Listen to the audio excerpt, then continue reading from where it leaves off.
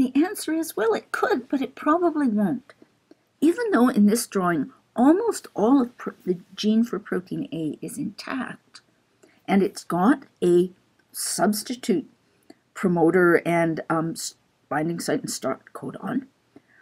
But there's one problem, which is, what's the probability that we have the correct reading frame here?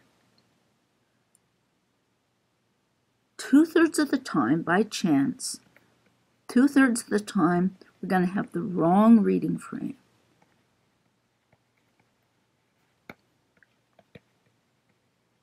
And so we're going to produce a protein that does not resemble protein A. The protein will be translated, but again, because it's the wrong reading frame, it's likely to hit a stop codon and the protein will be truncated and non-functional in any case because it's making the wrong amino acids. 1/3 of the time, though, it'll have the right reading frame, will produce what could be a pretty much functional copy of gene A, of protein A, because only a little bit's been removed from the end. And the consequences of this kind of event can then be a change in how gene A is regulated. Instead of being regulated by these signals, now it's regulated by these signals. And that can have very interesting and important evolutionary consequences. And we see these quite a lot when we look closely at the evidence of how gene regulation has evolved. Now, let's switch to thinking about chromosome mutations. And we'll just cover these very briefly because we'll do them in a lot of detail in Module 10. The first kind to think about is duplications or deletions of large segments. We talked about very short duplications and deletions, insertion of a base or two, deletion of a few bases. But larger deletions can have quite dramatic effects. So here's a duplication where this segment shown in red is now present twice. We call it a tandem duplication because the two copies are side by side. So we've still got a copy of the green gene and the pink gene, and we've got a new gene, a hybrid gene, whose first half is of the pink protein and the second half is the green protein. If the reading frames are compatible, this may produce a completely new protein. Here's a drawing of a deletion where the same segment, instead of being duplicated, it's been deleted. And again, we've got a hybrid protein, but at the cost this time of losing our functional copies of both the green and the pink proteins. We can have larger breaks and joins, not within a single chromosome, but between different chromosomes, so that chromosomes can become sort of hybrid chromosomes with parts from different sources.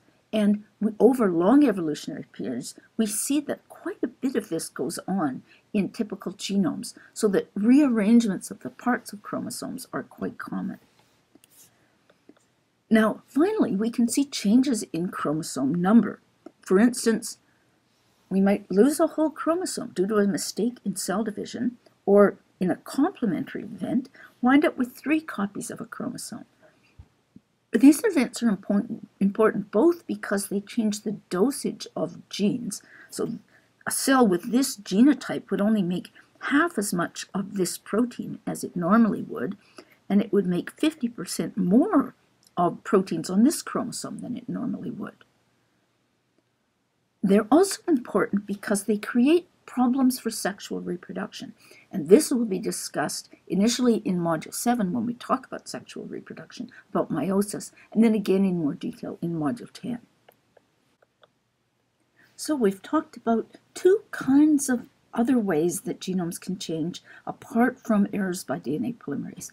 We talked about insertions of mobile elements, which are a major factor in mutational change and in genome evolution. We talked about how they happen. They actively insert themselves into other DNA sequences. And we talked about the consequences for gene function and for gene regulation, usually destroying gene function, but sometimes creating new kinds of gene regulation, and the consequences for genome evolution.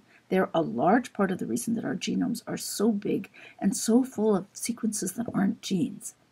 And then we talked about chromosomal mutations, about deletions or duplications of segments of chromosomes, breaks and joins that rearrange segments of chromosomes into new combinations, and about changes in chromosome number.